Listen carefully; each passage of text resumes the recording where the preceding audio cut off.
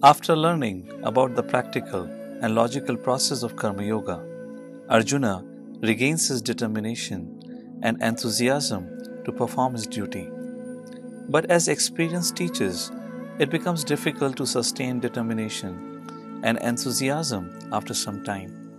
Arjuna, being aware of reality, asks a very relevant question.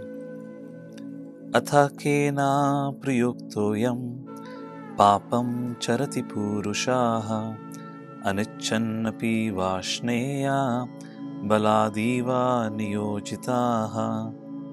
Bhagavad Gita, 3rd chapter, 36th verse.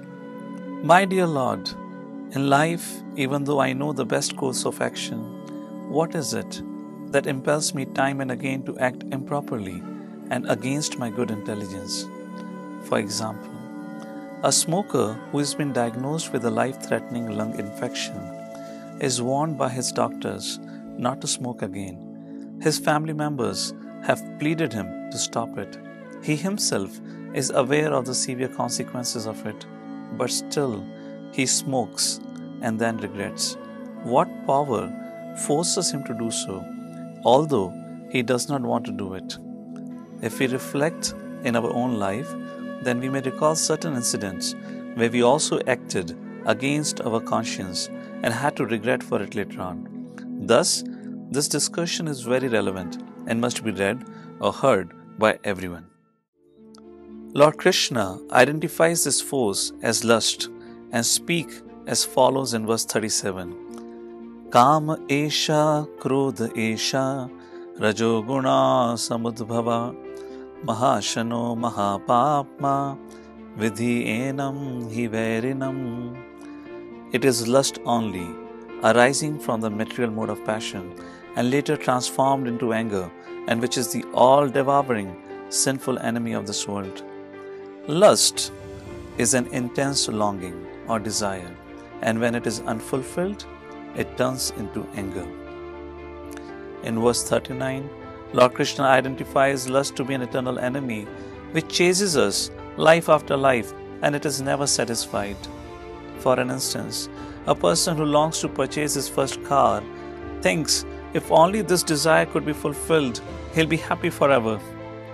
But as soon as he purchases his first car, a new desire pops up, and now he works harder to fulfill it. Such is the vicious cycle of desires. Imagine you have purchased a new 2018 Swift model and blissfully you're driving it back home, and suddenly at the corner of the street you see a new billboard ad which reads, "Aa raha hai, new Maruti Swift 2019 model with additional features and better looks." How would you feel? Thus, Krishna says that lust can never be satisfied but can be defeated. Next, in verses 40 to 43, Krishna delineates the three-step process of defeating the lust to achieve happy and a prosperous life. Step 1. Identify the hideouts of lust.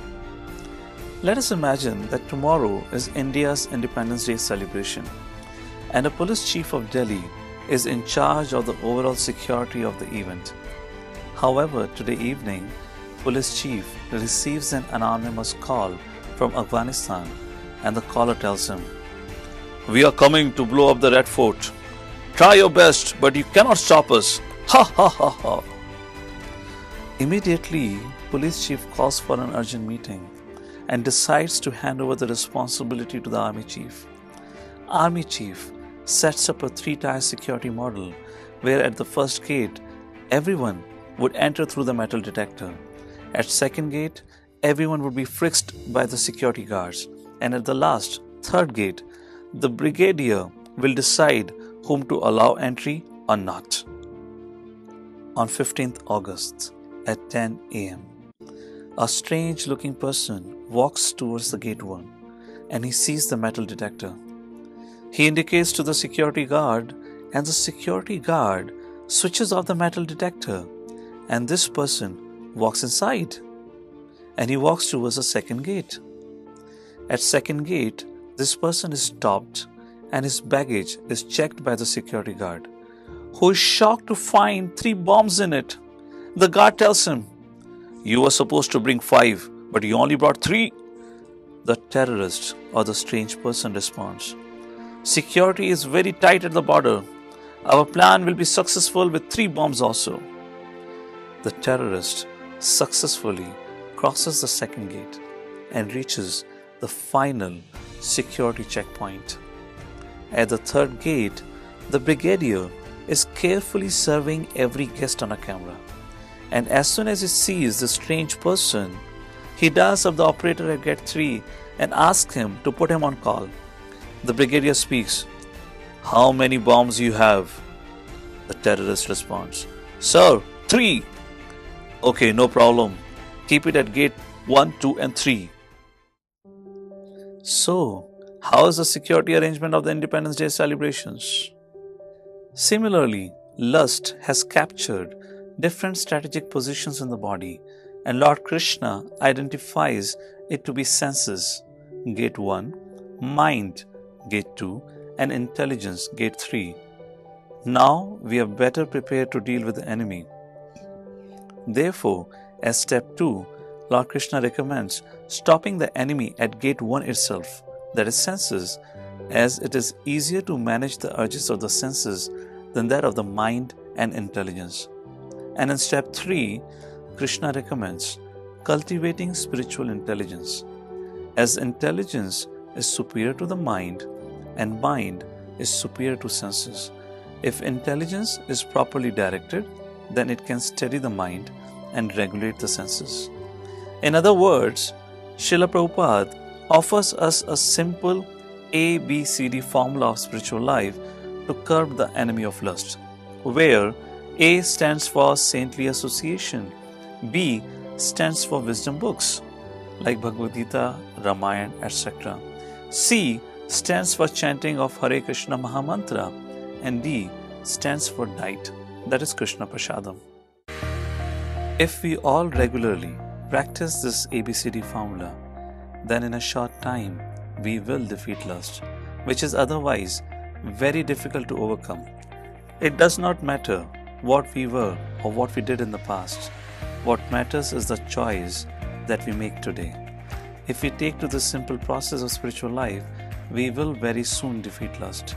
Remember, lust cheats one of a progressive and happy life and offers only meager, instantaneous, and temporary gratification in return. However, the simple process of spiritual life promises a happy and a fulfilling life. Lord Krishna glorifies transcendental knowledge and recommends Arjuna to cultivate it to steady the intelligence and thus overcome the lust.